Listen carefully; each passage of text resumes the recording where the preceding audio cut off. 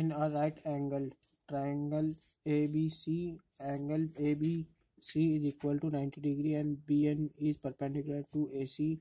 AB is equal to 6 centimeter, AC is equal to 10 centimeter. Then AN ratio NC is AB is equal to 6, पहले तो ये 90 degree angle, ये है B, this C.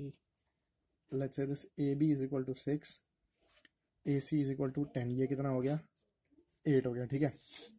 अब then AN is to NC is यहाँ से perpendicular drop करा हमने, ठीक है। AN is to NC, AN is to NC क्या आएगा, मैंने पहले थ्योरी में प्रूफ कराया आपको, ये मान लीजिए N है, तो AN इज टू NC क्या आएगा, AB अपॉन BC का, AB का स्क्वायर अपॉन BC का square. We have proved this earlier, ठीक है।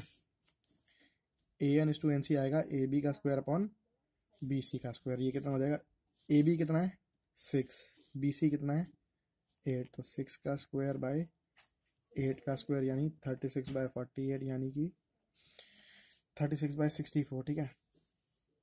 इसे 3 बाय 4 का स्क्वायर भी आप कह सकते हो डायरेक्टली, 9 बाय 16, ऑप्शन नंबर 2।